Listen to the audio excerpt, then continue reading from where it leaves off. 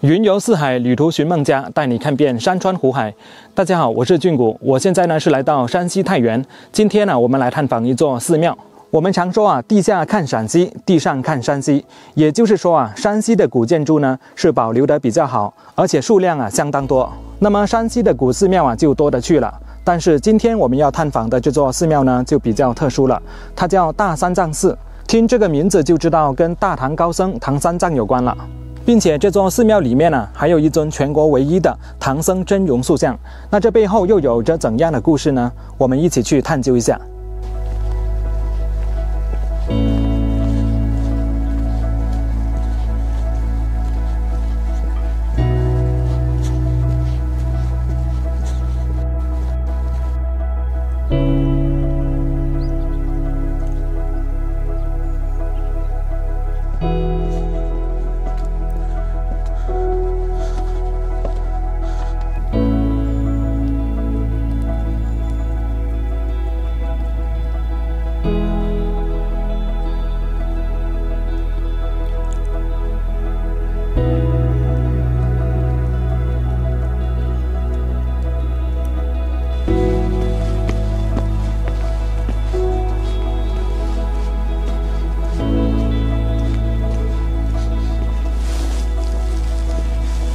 大三藏寺啊，是坐落在太原市的北边，距离市区啊大概有60公里。寺庙创建年代已无从考究了，相传为唐代，现存有今天会8年金幢一节。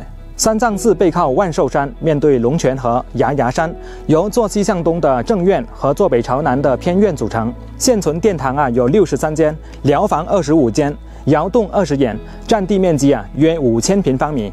另外啊还有塔地、园圃、山林等，游览面积啊可达10万平方米。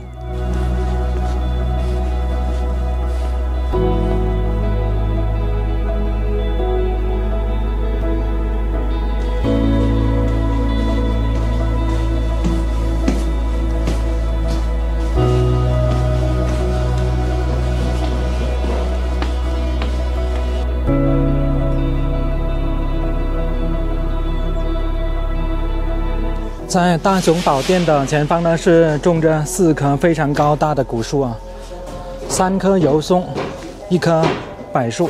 大雄宝殿旁边的这座偏殿呢，还在装修呢。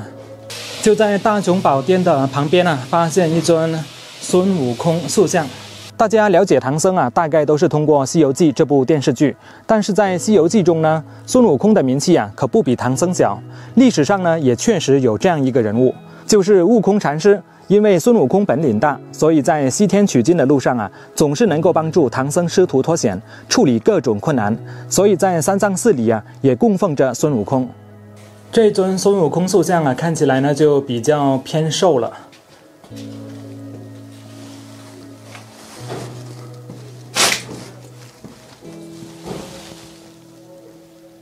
这是大雄宝殿的正后方。也有一整排啊，类似窑洞这样的建筑，里面呢也是摆放着一些神像。我发现一个很奇特的现象啊，就是这座三藏寺的前方啊，以及周边的这些山呢，都是枯萎了上面的树木啊，但唯独三藏寺后面的这座万寿山啊，是绿油油的。大家在电视剧中看到过唐僧，但真实的唐僧到底长什么样呢？大家印象中的唐僧啊，天庭饱满，地阔方圆，相貌端庄，眉清目秀，名副其实的美男子形象。在去西天取经的路上啊，遇到了很多妖怪，要么对他夜夜惦记，甚至都想吃了他的肉。这女的无一例外都想和他成亲，就连这女儿国的国王啊也不例外。可想而知，唐僧的魅力啊有多大。唐僧这个人啊，可是个名人，可以说是无人不知、无人不晓了。但是呢，他也有一个很大的缺点，就是优柔寡断，甚至说有点啰嗦。那么历史上的唐僧究竟是怎样一个人呢？真的就是那种婆婆妈妈的性格吗？据记载，唐僧本名叫陈一，出生在河南洛阳。他4岁丧母，10岁丧父，13岁就跟随自己的二哥出家为僧，法号玄奘。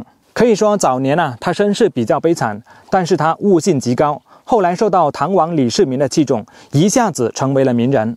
后来随着他深入的研究经文啊，玄奘就发现很多僧人讲的经文啊，内容都不一样，而且有一些经书之间还相互矛盾，很多内容呢都是被曲解了。到底哪些才是正确的呢？他为了求真经，就产生了一个想法，要去万里之外的天竺，佛教的发源地学习深造，但是却遭到了李世民的反对。主要原因有2个：第一，这西行路途遥远，沙漠、雪山、高原等等，随便一条理由都能够拒绝他。远去千里之外，这不就离开大唐的领土了吗？路途艰险，可谓是九死一生，恐怕是有去无回啊。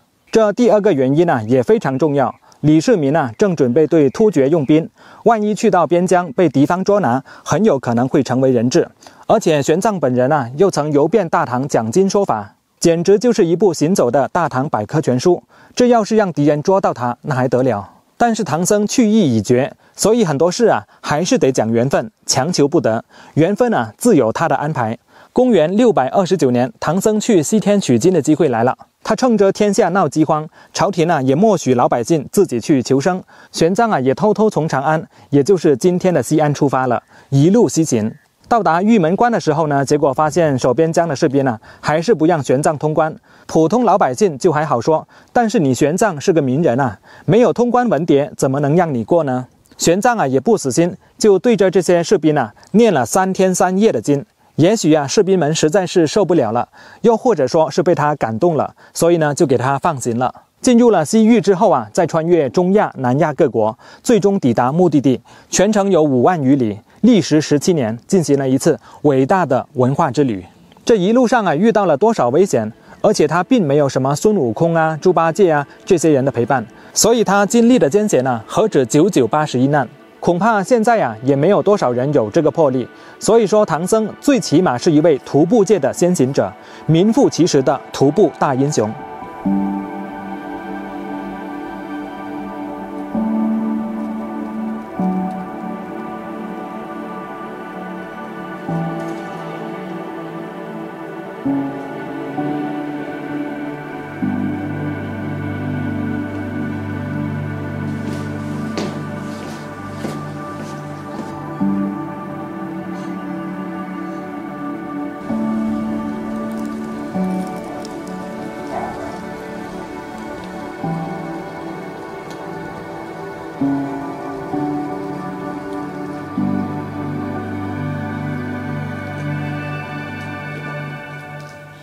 虽然说这座寺庙相传是唐朝初建，但是基本上已经看不到唐代的建筑了。目之所及基本上都是新修的了。但是这几棵树看样子呢还是挺老的。你看，这棵树林呢，估计有1300年了。这一座是奶奶庙。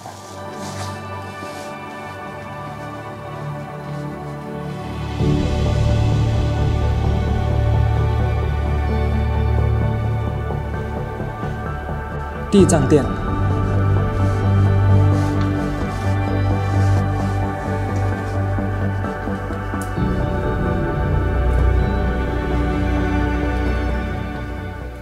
我在寺里逛了一圈，也没有找到唐僧的真容塑像。后来我就问了一下师傅，才了解到，原来就在大门口的这座塔里面。这是一座5层塔，看上去很普通。这里写着"唐僧宝塔"4个字，就在第2层。这个时候呢，无人机就派上用场了。大家仔细看，这就是唐僧了，是不是跟影视剧中的不太一样呢？他双眼炯炯有神，慈悲中又透露着果断。唐僧去西天取经是从长安出发，也没有经过山西那这里怎么会有唐僧的真容塑像呢？据说是唐僧从西天取经回来之后就在各个地方开始讲经说法了。当时呢，也来到了这里。在讲经说法的过程中有一位画师特别崇拜他，就偷偷的给他画了下来，给他的子孙留下来，并且叮嘱子孙务必要贴身保管好。后来到了要修建这座寺庙的时候要塑造一尊唐僧，可是谁也没有见过唐僧长什么样子，这可难为工匠了。后来他的后人听说这件事情之后就把唐僧的画像拿了出来，也就有了我们今天看到的唐僧真容塑像了。这也是认可度比较高的唐僧真容了。如果那幅画也能够完整的保留下来，那就更好了。